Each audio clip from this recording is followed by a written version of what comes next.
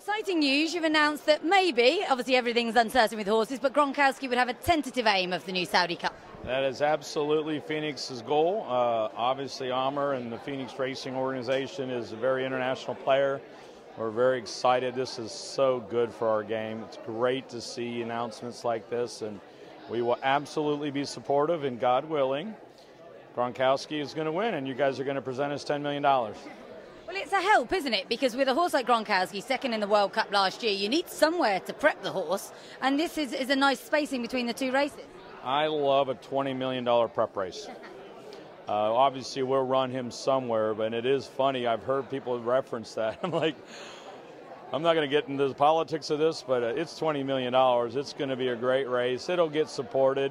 I know it'll be the first year. We're going to be very supportive. Like I said earlier, I think we'll have hopefully 10 of the 12 entries, so that way we can guarantee ourselves the money. But in all honesty, listen, we're excited. We're absolutely committed to it, and we hope Gronkowski's there and does 1 inch better than he did in the Dubai World Cup.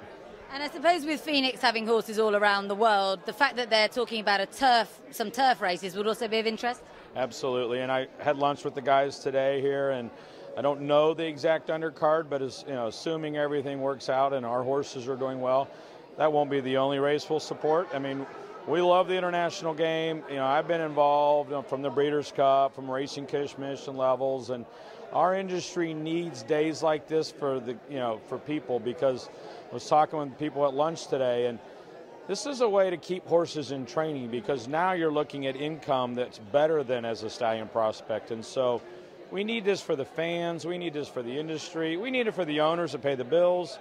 You win a race like this, and that's a great year. So absolutely, and I know they'll put together a great undercard this year, and it'll only get better, just like the Dubai World Cup has, and we'll be absolutely committed, supported, and we'll be there.